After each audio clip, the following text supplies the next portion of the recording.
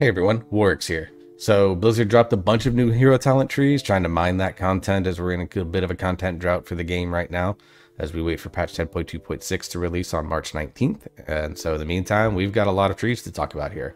So we've already done a video that released Friday, which is the day that I record this. So I released that the same night I started recording these. This is out on Saturday. This is Conduit of the Celestials. We're going to be looking at a couple of more here. We've also got, I'll be doing a video on Pack Leader because Survival Hunter, and I'm a big Survival Hunter fan. And then we're also going to be looking at Druid of the Claw, which is Feral and Guardian Druid. Those of you guys know I've loved Druid for a while, so we'll be taking a look at both of those. But today, and I've already done my video on Shadowpan, so go check that out if you're curious to see what it looks like from a Brewmaster and Windwalker point of view. I play all three specs pretty extensively, so I'm looking at this kind of holistically, not necessarily from a one spec perspective. I know that there are creators in the monk community. I know Equinox has already put out a video on from the Brewmaster point of view. I'm sure Megaset, if she hasn't already by the time this releases, will be doing videos on the Mistweaver one, kind of the Celestials here, from a more pure Mistweaver point of view. So it'll be exciting to check those out if you want to look at like one spec things. I'm looking at this kind of as a generalist that plays all three specs itself. So we're going to dive into Conduit of the Celestials. This is for Mistweaver and Windwalker monks.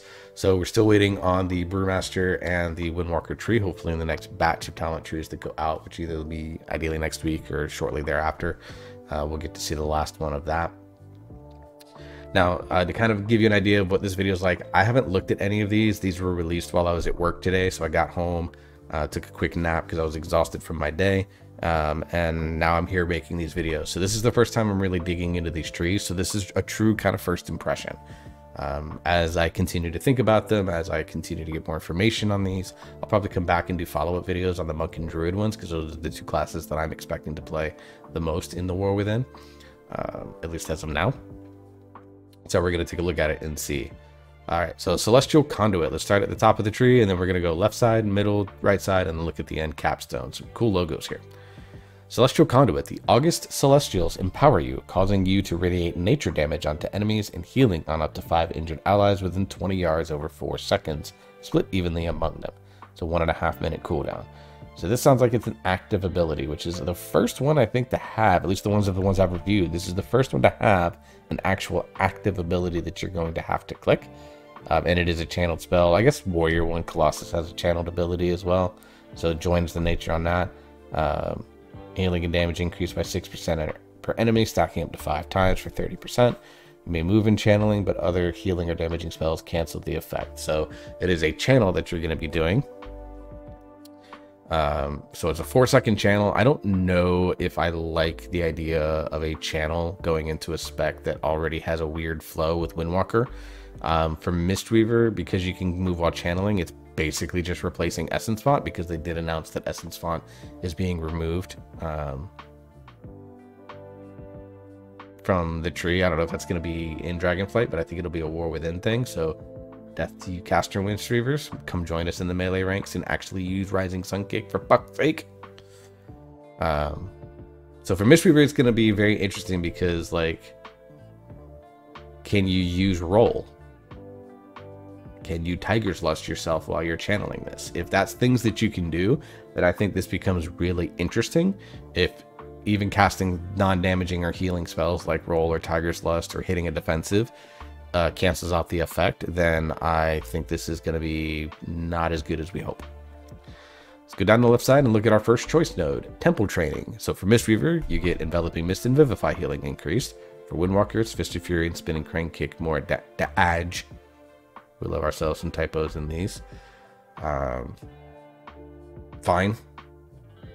Like 10% more on your main spells that you use. Enveloping Mist, you don't use a ton. I think that's a little bit weird. But maybe they're going to do something with the kit to incentivize more Enveloping Mist. Because right now you don't really use it outside of GG windows or Soothing Mist channels for your Clouded Focus builds.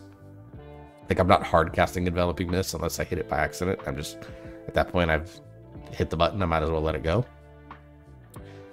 Just Fury Spinning Crane Kick, obviously cleave AoE type stuff, so some real value there.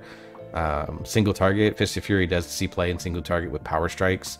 It's the name of the talent where you get the buff up to 10 times and it makes the damage do bigger. Spinning Crane Kick you only use in single target on Dance of TG proc, so again it kind of incentivizes that talent potentially being played here. But either way, interesting. Honestly, it's interesting. It's boring. I don't think it's a good node, but it's fine. It's meh. And then Juin's Guidance. Teachings of the Monastery has a 15% chance to refund a charge when consumed, and the damage of Tiger Palm is increased by 30%. Huh. So Teachings of the Monastery, for those of you that are not aware, is a buff that both Windwalker and Mistweaver get, where when you Tiger Palm, you gain a stack on your Blackout Kick, where your next Blackout Kick will hit a number of times equal to the charge, and you get up to 3 charges. So you can hit 3, get up to 3 Blackout Kicks in a single one. Now for Windwalker, like with Blackout Reinforcement, it only affects the first hit, not all 3. So you definitely didn't get that breaking the game methodology damage thing that I kind of hoped you did. But Teachings of the Monastery is a good damage boost for both specs, and so this giving a chance to automatically refund a charge to where you can Blackout Kick. For Mistweaver, I think you can Blackout Kick, say you get a 3 or a 4 stack, really, because for Mistweaver it's 4 stack now with Jadefire Stomp, giving 2 charges. So you get 4, then you can get back to 1 immediately, then you can Tiger Palm again, go into 3, Blackout Kick, and kind of play that game, so to speak. Windwalker, there's going to be a little less incentive to constantly use your refunded charges just because of the way your mastery works.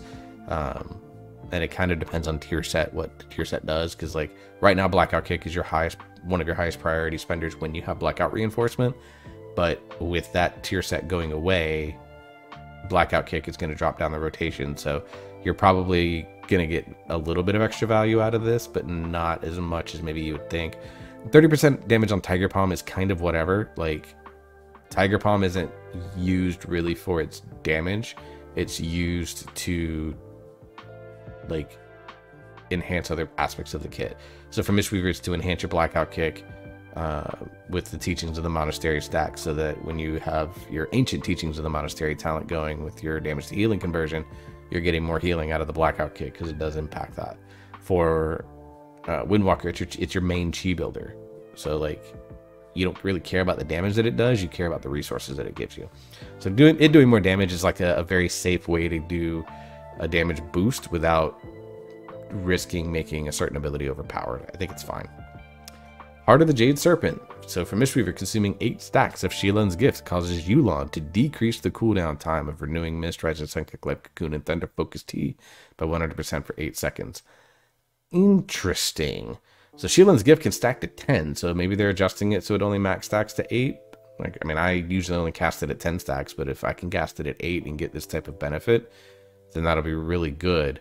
You're gonna get the biggest boon. And the other thing that I have is this while your Celestial is out? Like, does Yulon have to be out for this to happen, or does it just happen? Because if it just happens, then this is actually a really powerful talent for Mistweaver, in my opinion. Because getting another, like, a quicker cooldown on Renewing Mist and Rising Sun Kick in particular, those are the 2 that really stand out to me. They're going to be quite nice. Thunder Focus Tea, there is some secret infusion tech and things like that you can play with. We're getting a reduced cooldown is going to be good there, but not anything that is like big. And Life Cocoon, I mean, anytime you can get more Life Cocoons, it's not a bad thing. That's just like a safe, good pick. It does it, like if Life Cocoon's on cooldown and then you consume the 8 stacks of Shielan's Gift, do you get the like quicker cooldown for 8 seconds, to where instead of it being like a 45-second cooldown, for that 8 seconds, you reduce it by 16 seconds versus 8, to where all of a sudden, in reality, you only have a, like 25-second cooldown on Life Cocoon. That'd be very interesting. For Windwalker, consuming 30 chi causes Yulon to decrease the cooldown time of your Rising Sun Kick, Fist of Fury, Strike of the Windlord, and Whirling Dragon Punch. So again, I have the same question. If those abilities are on cooldown when you get your 30 chi proc, does it automatically, like, dynamically update? If it does, I think, again, this is great. Whirling Dragon Punch is interesting. I think Blizzard is trying to push us back into using the ability again. Right now, there's still a lot of fundamental problems with it. Don't animation lock us, Blizzard. Let us move around with it, like you do Spin and Grain Kick. And it just needs to do more damage.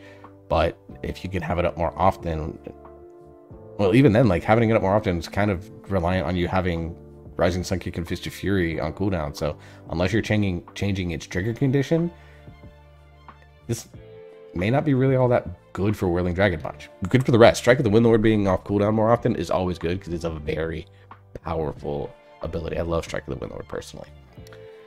Nizalish Protection. Fort Brew grants an absorbed shield for 25% of your maximum health. Pretty good. I think it's better for when you know big hits are coming. So that's pretty solid. I think it's probably good for raid encounters. Mythic Plus kind of depends on things. Like if you're getting targeted by Feed the Weak in Darkheart Thicket, for example, the last boss, be good there because that's consistent damage on you for a few seconds. Mythic Plus overall, we'll see. Jade Sanctuary. You heal for 10% of your maximum health instantly when you activate Celestial Conduit and receive 15% less damage for the duration. So this is your main ability here. Probably okay. Like, that's actually pretty good. I think you probably just take Jade Sanctuary, especially if Celestial Conduit is worth it to use as a damage or healing. Because like the way that I read Celestial Conduit is you can like pick the boss, channel it, and you're going to do the damage onto the enemies and then also do the healing at the same time.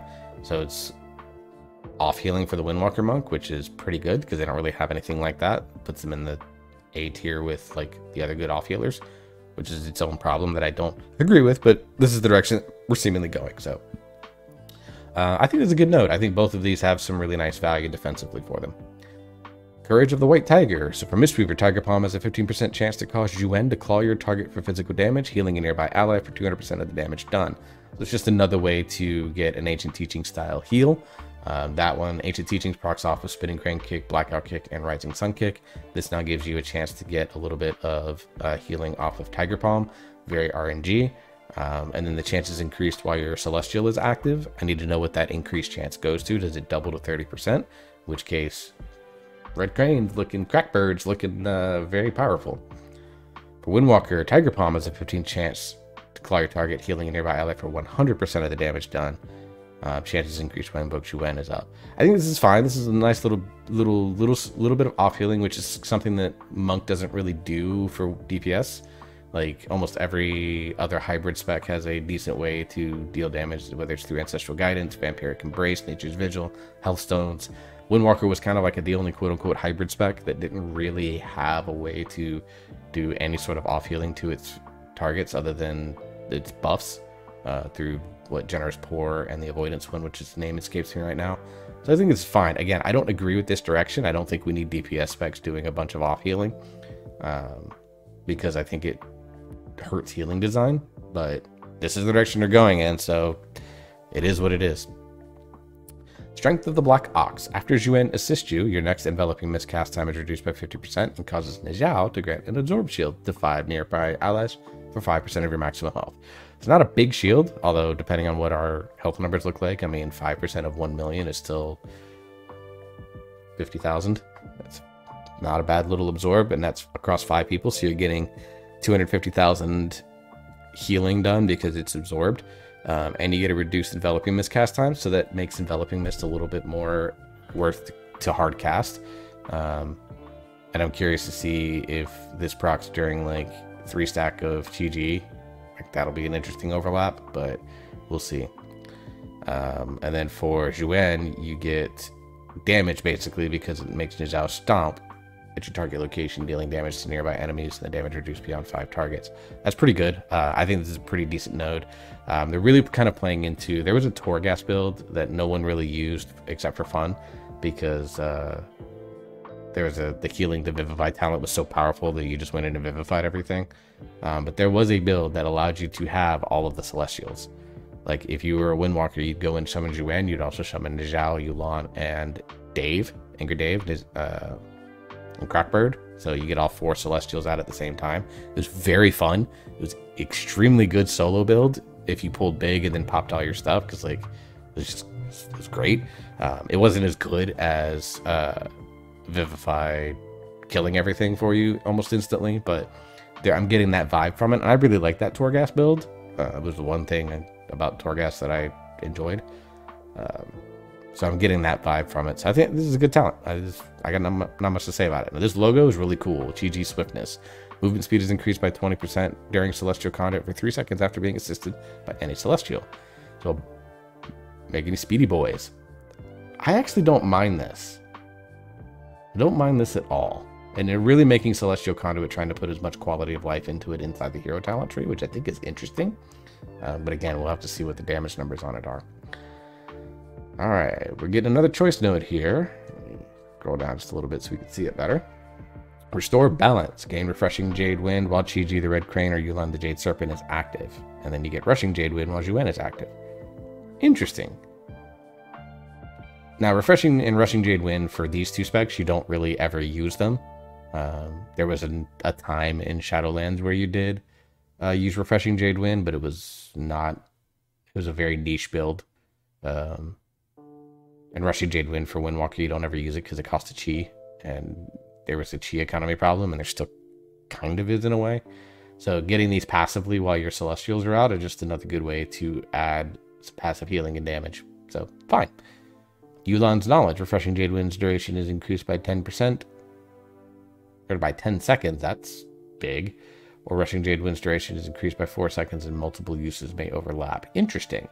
I think you're probably taking Restore Balance because managing refreshing and rushing Jade Wind, I think, is not something that a lot of players look forward to doing.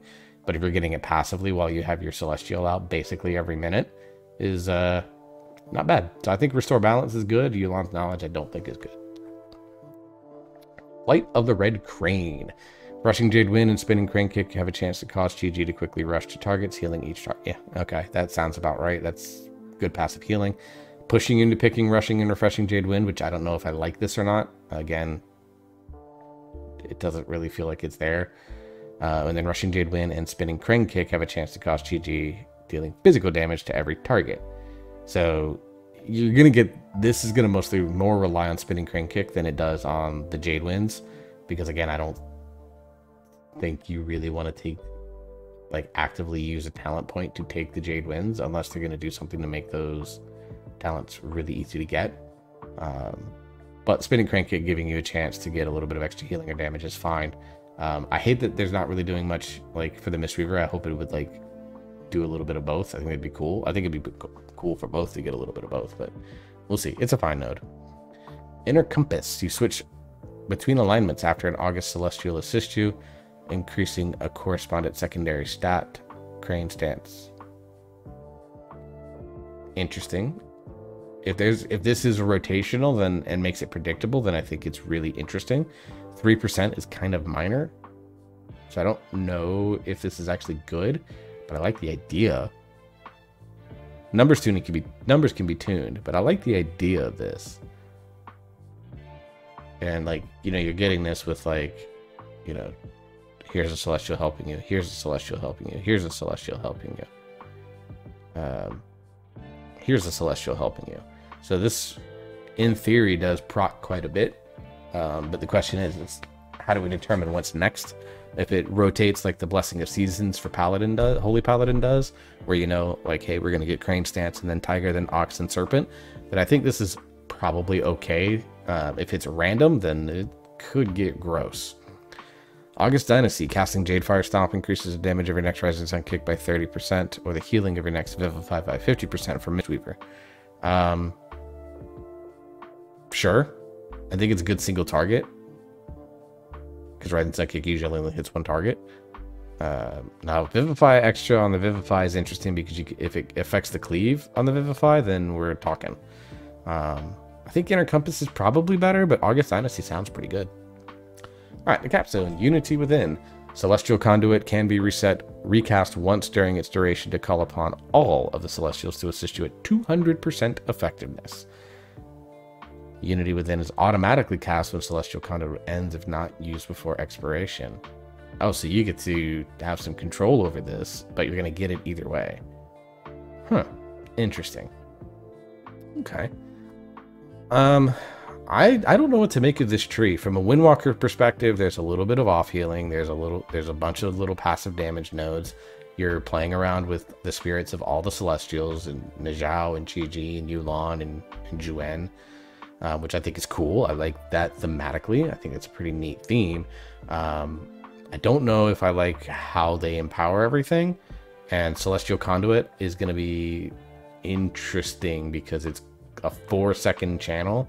And that really is going to hurt the flow. Like, you're going to have to use this when you have like 0 energy. Otherwise, you're just going to overcap energy, and you're not using any of your chi spenders for that. So it's got to be worth casting for us to be able to consider taking it. It's got to do as much damage as a Rising Sun Kick or Strike of the Windlords does, even on a single target. Like, that's the big thing. Like, I'm a little concerned about it. I think this is one that we need to experiment with when alpha releases and players can get their hands on it. But overall, I think that I'm gonna say 6.5 ish. I'm confused about how some things work, and I want to get some insights from the developers on it if I can. If you're a developer watching this, hit me up.